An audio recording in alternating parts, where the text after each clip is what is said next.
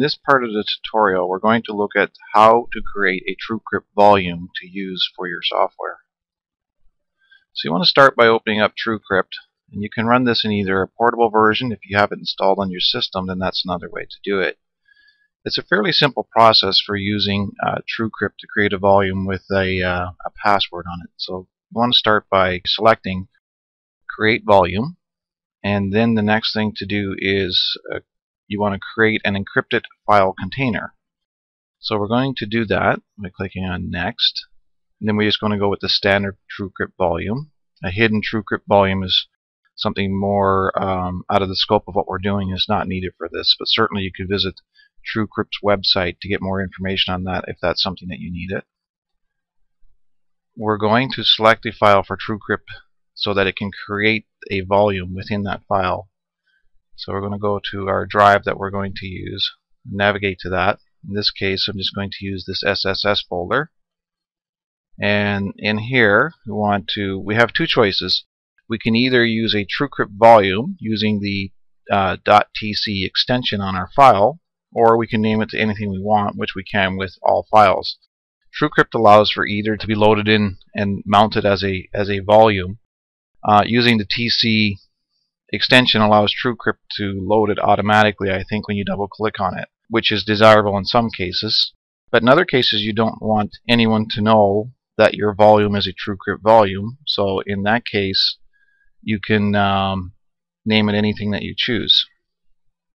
Alright, so let's give it a name of tutorial dot whatever we want to call it, I guess. So let's call it tutorial dot lesson. It can be anything we choose. Alright, so there we go. Now we go next, and which encryption we want to choose, all these things. So it tells you a little bit about it all. I just tend to stick with the standards here and use that. So then I go next, and then what size do you want this to be? Let's create a 1 gig file in this case, and of course if you're using this on a USB stick, it depends on the size of your USB stick how big you would want this to be as your maximum limit. On the other side of it, you need it to be big enough to hold the files that you're going to be putting in there. Alright, we're ready to go forward. So the password we're going to use, whatever we choose. I'm going to use a really short one right now. I don't recommend you do that. For our cases here, just for a tutorial, that would work fine. So they're just letting us know that our password's sort of short, but we're going to be okay with that. And then what file system do we want to use? And again, for our preferences here, I think FAT would be just fine. Depends on what you're going to be doing with this. That you're okay to go with the FAT32 in this case.